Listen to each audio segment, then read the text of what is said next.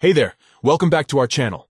In this video, we're going to show you how to allow WhatsApp to access your call logs on your Android device. This is a really useful feature that can help you keep track of your call history on WhatsApp. So, let's get started. Step 1. Open the settings. The first thing you need to do is open the Settings app on your Android device. You can do this by tapping on the settings icon on your home screen, or by swiping down the notification panel and tapping on the gear icon. Step 2. Scroll down and tap Apps.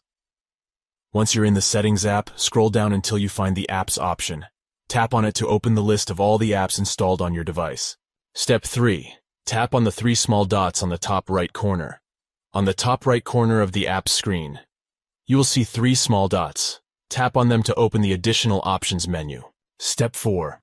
Tap Permission Manager. From the Additional Options menu, select the Permission Manager option. This will open a list of all the permissions that your apps have access to. Step 5. Tap on Call Logs. From the list of permissions, find the Call Logs option and tap on it. This will show you a list of all the apps that have access to your device's call logs. Step 6. Find the WhatsApp app and tap on it. Scroll down the list until you find the WhatsApp app and tap on it to open its permission settings. Step 7. Choose to allow access to call logs.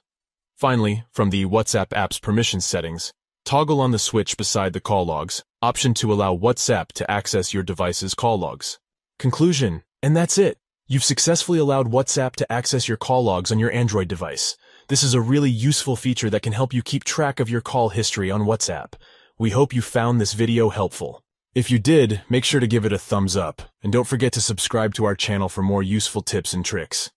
Thanks for watching, and we'll see you in the next one.